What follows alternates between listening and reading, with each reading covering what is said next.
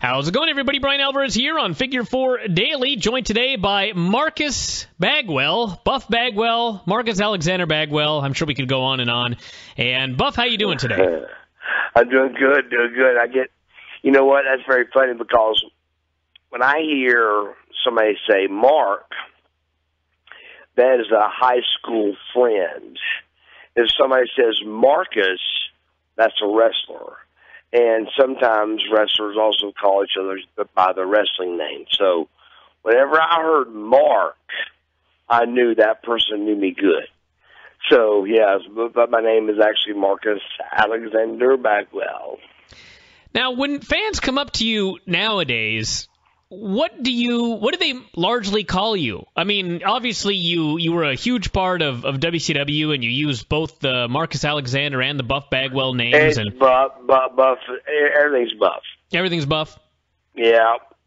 And even WCW fought me on that. They didn't want me to lose my name. They wanted me to keep Marcus Alexander Bagwell. So for a while, I said, there's The Rock, there's Stone Cold. I go, I'm telling you, this is it's time to switch it up, And they wouldn't let me do it, so they called me Marcus Buff Bagwell for a long time.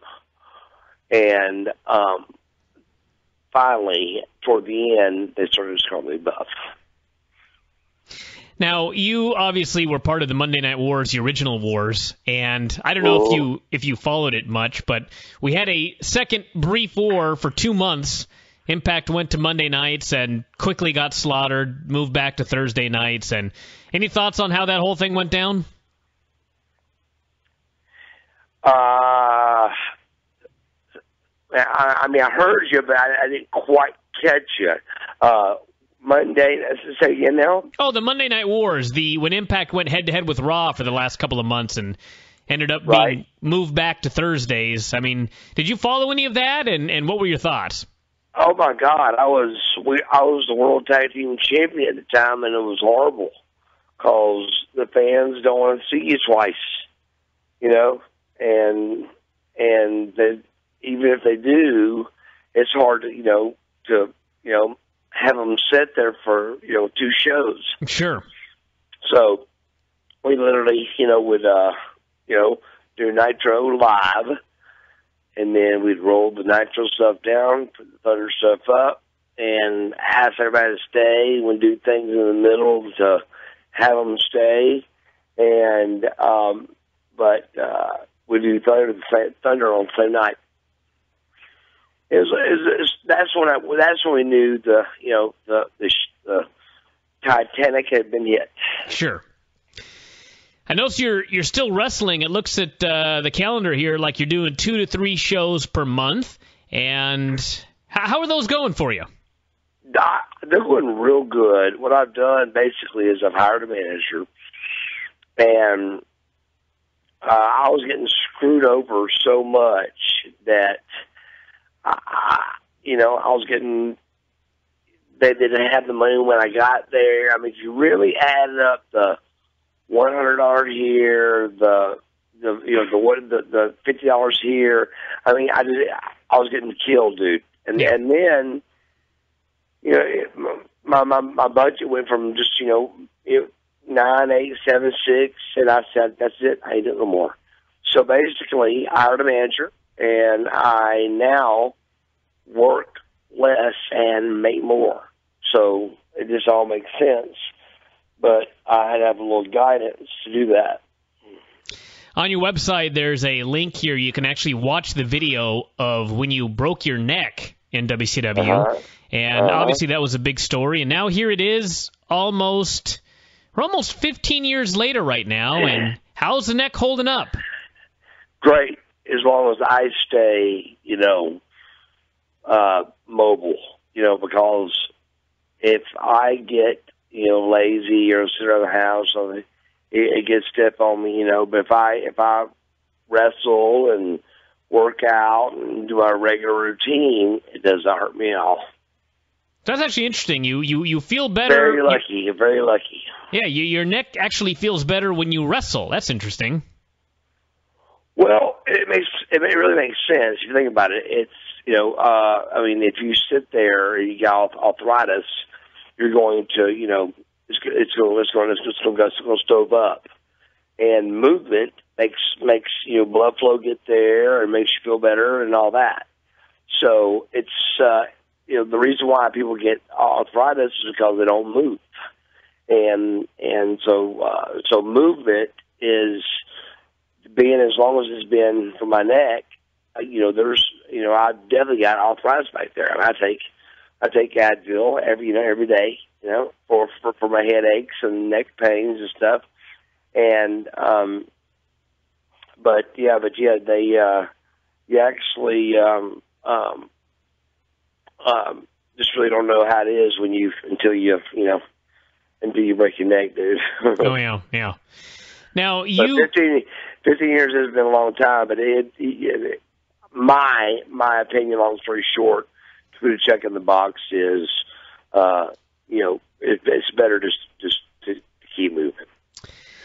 I'm sure you probably heard that Chris Kanyon passed away, and you guys worked together in WCW. And any memories of his career and him? Yeah, I mean, we had some memories. I mean, we wasn't like in the same clique or anything like that, but we actually he on the very end was the gimmick that I had with him, and it was the G Bagwell on the pole match, and that was about, I think it was the last show for pay-per-view, I think, for WCW. Vancouver, we had a show out there, I can't remember what it was called, but it was in Vancouver. That's when Dallas was hurt, and Kanyon was going around doing the diamond cut everybody with a fake blonde wig on. Yes. And it was great television. And he was diamond cutting my mom and everything. So it was a pretty good little storyline. And that might have been the New Blood Rising pay-per-view, probably. Maybe. Yeah. Now, when you went to WWE, I heard a lot of stories from different people about how the WCW guys were largely disrespected. I mean, they were brought in and, everybody was hired, but at the same time, you were treated like you were outsiders, like you were actual enemies, even though you were under... Oh, yeah. It was rough, bro. And I was in there from Jump Street, which is the worst place to be, is, being there first, because, you want everything to get settled and all that stuff first, but my contract, just by bad luck, came up, and I had to switch gears. So I was one of the first ones there, and Dallas Page was, same reason, the contract was up, and that's why they had 11 guys, and 11 or 12, and so they actually, Johnny Ace is who looked after that 12. That's how that was his first job. Yeah. And that was his deal, was to make sure we all made it. So, were there any other incidents that really stuck out to you as, man, this is some real disrespect by WWE here?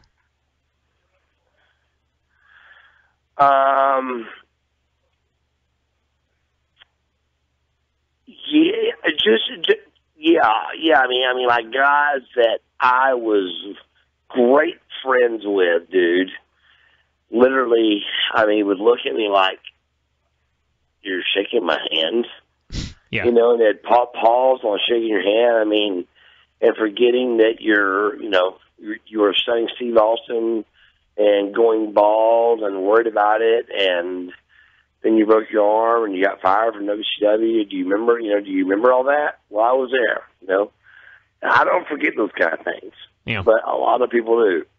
But yes, I did get a lot of those looks. And keep in mind, I didn't blame anybody or get mad at anybody, because it wasn't their fault. If Buff Bagwell, when the time that I was there, came in, that's taken somebody's job away. Yeah. So, period, I really had no friends at all. Because why would we want you here and welcome you here when you may take my job away?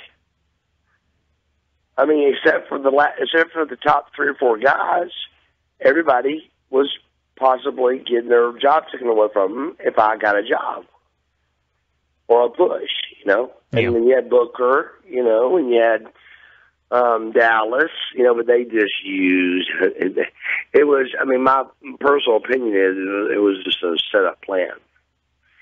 It was a total setup, just a bias to beat us, get us on stage and put us on the shelf. Yeah. And that's my personal opinion. I think he really did just say, you know, I'm going to buy it, put it on the shelf, follow the competition, which I don't quite understand. And my analogy on that is you've got at McDonald's, there's never just a McDonald's. There's always something by it. Burger King, Wendy's. And the reason for that, in marketing, you find out and you know that competition, you know, brings money.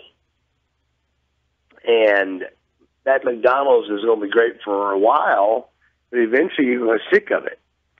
And that's kind of what Vince has done.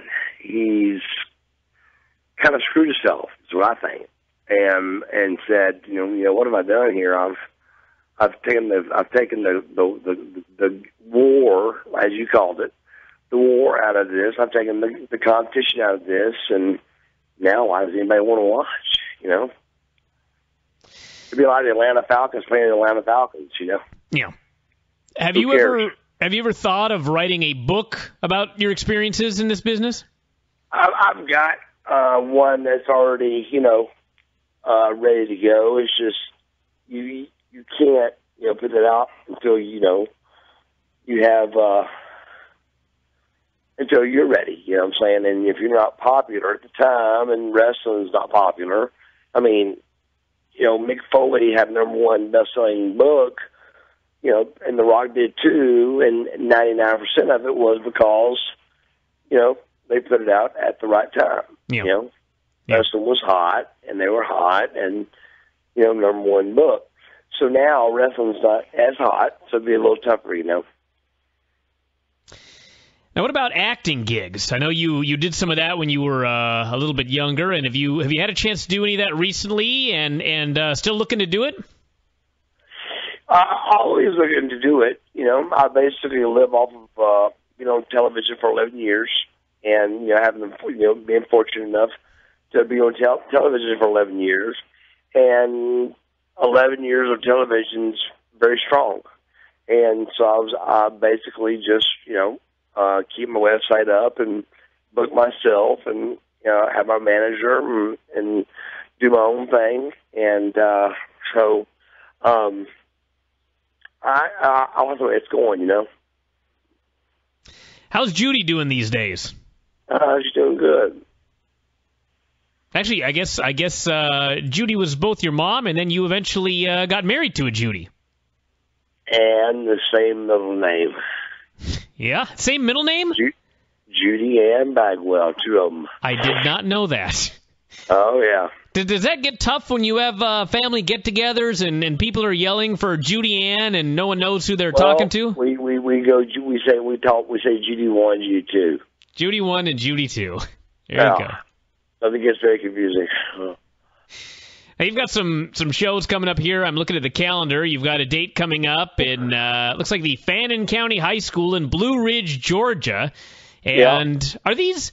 I mean, do you have like certain groups that you work for every single month, or do people? Yeah, there's about 4 or 5 that I work for every single month.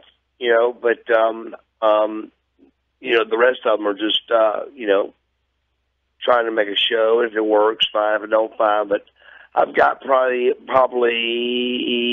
5 or 6, you know, consecutive bookers that are always there. So you get a chance. get a chance to, I mean, obviously some people like, Honky Tonk Man, for example, will be flown all over, except it's always like a one-shot deal, and you're getting the opportunity to actually be involved in storylines and such in these shows. Right. Now, but, I'm not even flying no more. I've cut that out. I'm done with that. If it's 8 hours or less, I'll drive it, so I'm not even flying anymore. Now, was this just the travel sucks, or was it... Well, it's a combination of just what's going on with the airports and people getting in trouble, and if they're getting in trouble, I'm going to get in trouble, and at the same time, people are just not wanting to pay, the price of the tickets, and so it just got hard. So I just said, you know what, I'm done. I said, I am done. I said, I am going to no more flying. So my manager agreed, and no flying. Now, obviously, last question, WWE, TNA. TNA is actually, a lot of the old WCW guys are back on TV. I think Hall and Nash are about to win the tag titles on the next show. And have they approached you about the possibility of coming in, or is the... I haven't rang my phone, and I haven't rang theirs. Don't know why, but I'm a big believer in timing, and,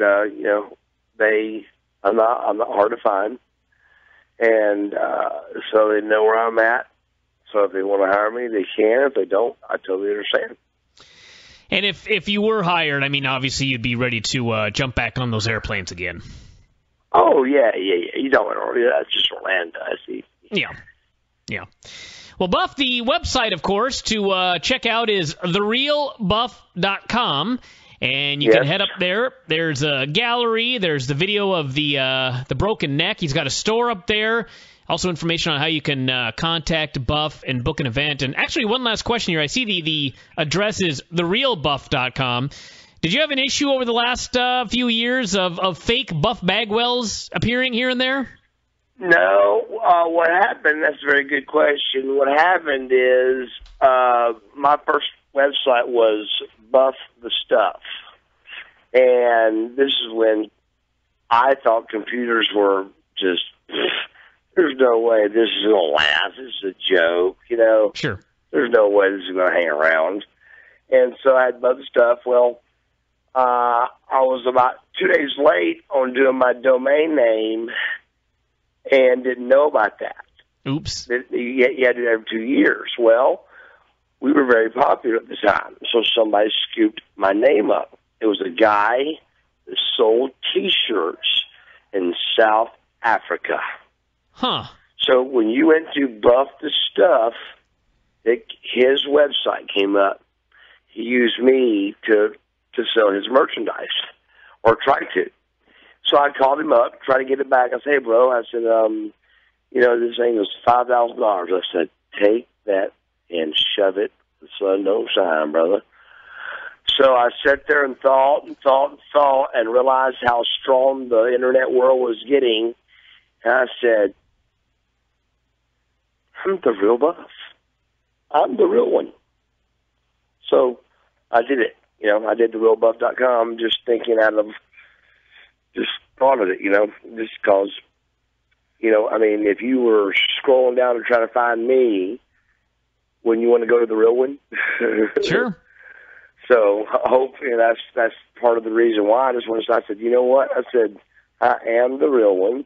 I can say I'm the real one. And there's people out there that act like me and all that on Facebook and all kind, and whatever the other one is, but MySpace and all that. But when you go to therealbuff.com, brother, you're getting the real one.